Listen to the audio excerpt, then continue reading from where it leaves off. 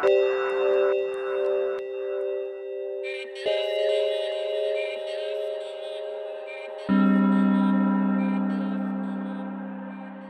is Liam Phillips? A BMX racer. You know, somebody that works hard, enjoys what they do, and yeah, just wants to be faster than anybody else on a BMX bike.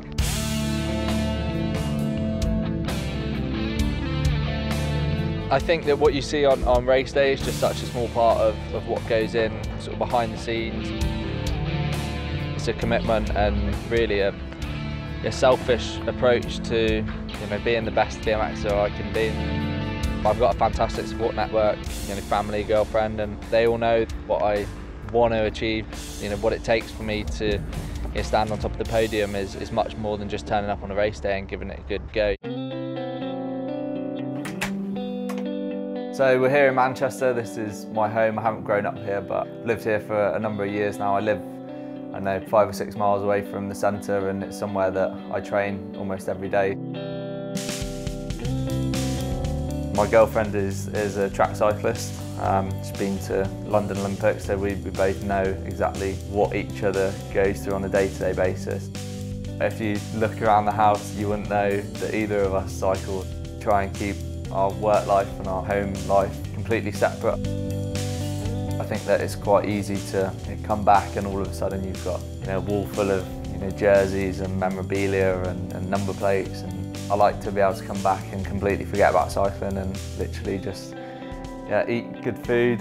I like my coffee and I like to sit on the sofa and watch TV. We've got a dog, and our life is just that of a normal person essentially, and I think that one of the biggest things away from training is certainly that psychological break and rest, but also the physical rest as well. Certainly don't have a very rock and roll lifestyle. It's pretty much trying to make sure that I get everything out of myself, both during training and away from training.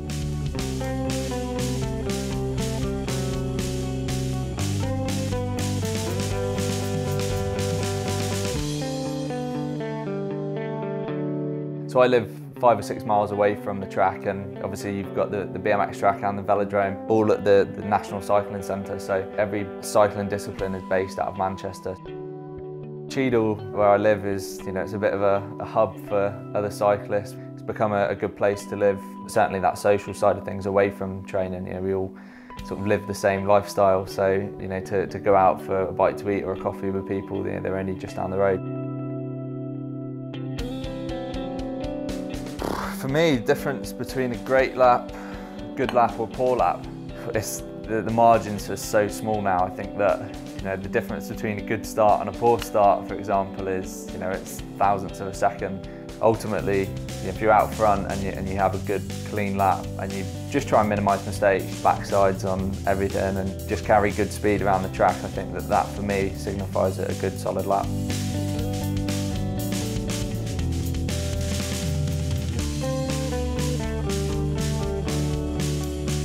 Well, BMX is a professional sport and an Olympic sport, and the mindset and the psychological elements of the sport, they're up there with anything else. I liken it to sort of a 100-metre sprint but without lanes.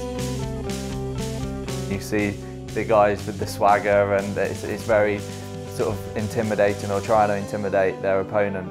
In BMX it's even more extreme than that, because if you don't get to the crest or the first couple of metres in front of the guy next to you, then you're getting cut off.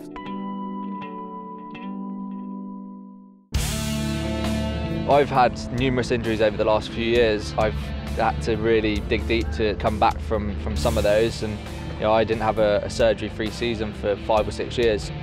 The culmination of injuries and setbacks, and each time that I did get injured and had a setback, it sort of splashed petrol on my fire really. I wanted to get back on my bike more and more every time.